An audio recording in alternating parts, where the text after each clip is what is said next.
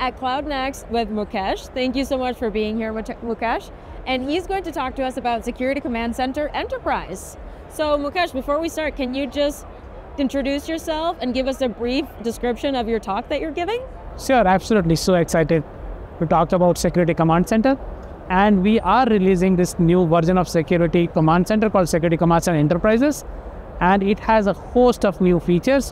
What I'm most excited about is the security posture and infrastructure as a code capability, which basically makes the job of security professional much more easier and efficient while they are defining the posture or when the developer is working with infrastructure as a code. Amazing. Yes. So new posture and infrastructure as code. So, as I think you say in your talk, the best way to prevent the best way to fix security issues is to prevent them in the first place, right? So walk us through these new features that you spoke about, why they're so important, and some of them are industry firsts, right? Yeah, absolutely.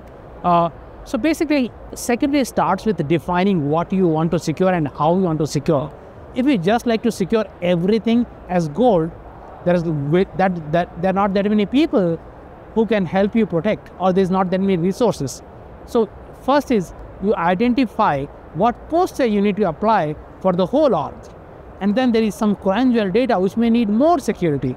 So you can basically apply higher set of controls on that.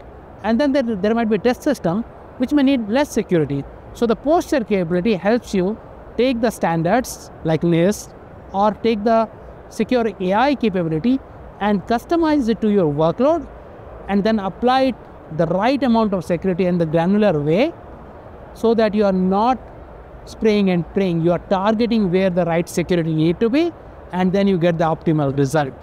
Wonderful. Okay, so that's very interesting. Can you tell me about some specific types of security posture controls and IAC misconfigurations that the new features are assigned to address? Yeah, absolutely.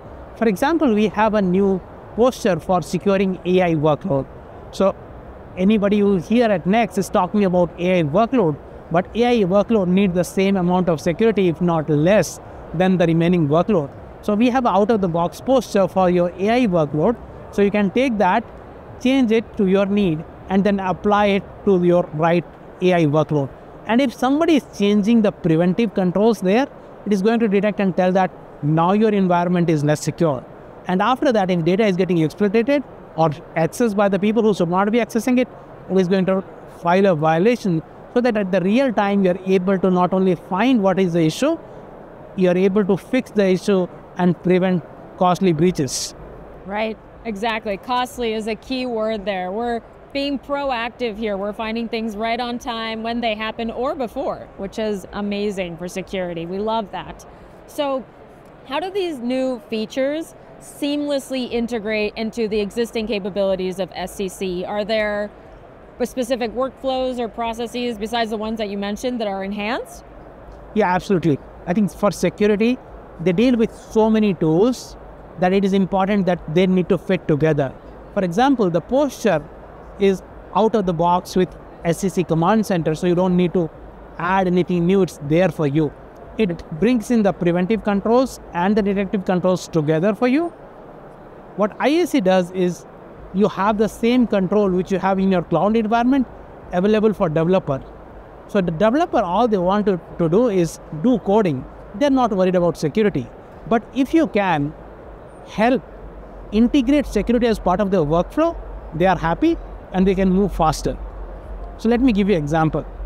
So as a developer, if I'm writing code, which will get deployed after 2 days, and after a week, I'm going to find out it is going to break something in security, I will go through the whole cycle again after a week, which if it was detected while I'm writing the code, I could save that 1 week for security and also deploy code faster.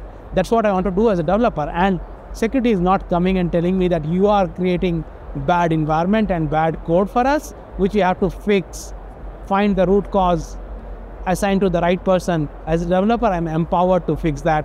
So basically it integrates into the posture flow, into the developer flow, and makes the whole job of both DevOps and SecOps team easy. Okay, wow. So you're saying as a developer, I can actually help keep my company more secure without really having to do extra work. Absolutely. Wonderful. That means my boss will never be mad at me, right?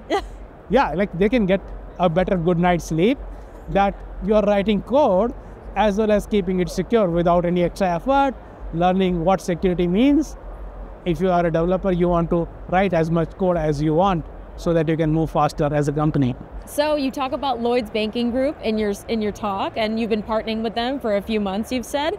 Can you talk to us about the scale and complexity of their deployment and how they're using these new features and maybe any challenges that they may have faced? Absolutely. It was fun working with Lloyds Bank as a design partner from last 6 months. They are not only the one of the top 5 bank in UK, they are also like quite pioneer and innovator in adopting new tech. So what I see them is there is a hunger to take new tech and see how security can get out of the way from business to help them move forward. It's not like the security which is trying to control and stop business. Their role is completely changed. They're in $1 billion transformation to kind of help business move faster to compete with new financial technology out there. So what they have done is they have used the posture and defined multiple posture for different type of workload.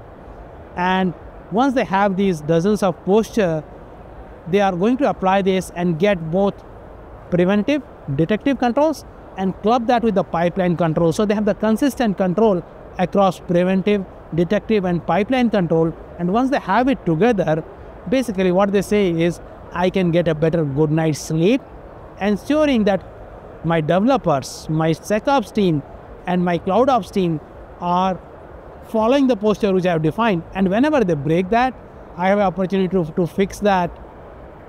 But we do have preventive controls which basically stops them from breaking anything in place. So that is one part. Other part is because we allow the customization and exception from the beginning itself rather than coming as afterwards, it saves them huge amount of time and effort.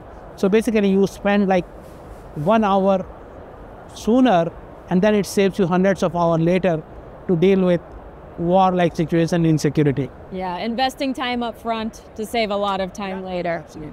Great, okay, and just to round it out, any best practices or lessons learned for folks that might want to start using Security Command Center Enterprise themselves in their organizations? Yeah. So one of the things is that when Security Command Center was offered as part of Google offering, it was considered that it's GCP only.